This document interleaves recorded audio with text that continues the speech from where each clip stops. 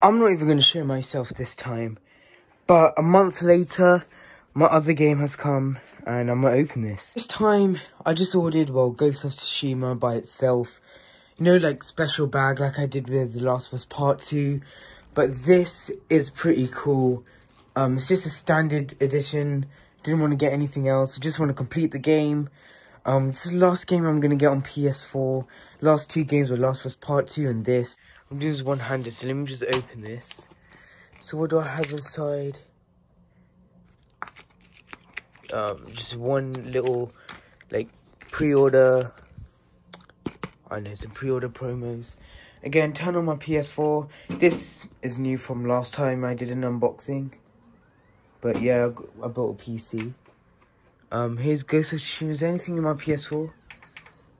Oh no, I do have something. What is this? Horizon Zero Dawn. Take that out. Alright, I'm gonna put this straight into my PS4. No time to wait. Grab my controller. I'm gonna go straight onto my account. And we'll just wait to see it. Where is it? I've got my Ghost of Tsushima wallpaper as well. Where is it gonna be?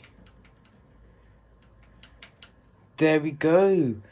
Ghost of Tsushima. How long is it gonna take? Perfect. Alright, so I'm going to be playing this for a long time. And yeah, I'm gonna, again, this is kind of, well, it's kind of cool because it's the last game I'm ever gonna get on PS4.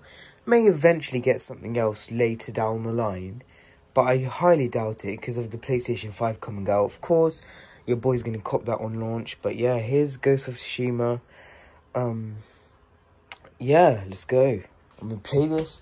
This unboxing isn't as long because, well, I'm still hyped for this game. It got announced back in 2017. I've been wanting it ever since, but I'm not as hyped for it when compared to Last of Us Part 2.